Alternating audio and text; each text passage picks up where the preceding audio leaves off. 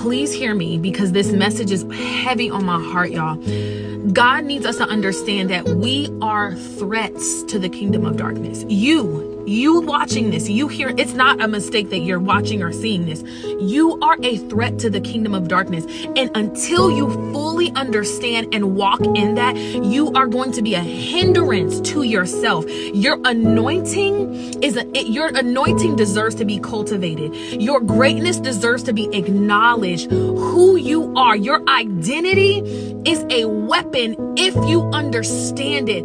God is calling you to use your words to make a sound in the earth. And if you do not understand that you are a threat to the kingdom of darkness, you will continue walking around looking for a solution that God has called you to be.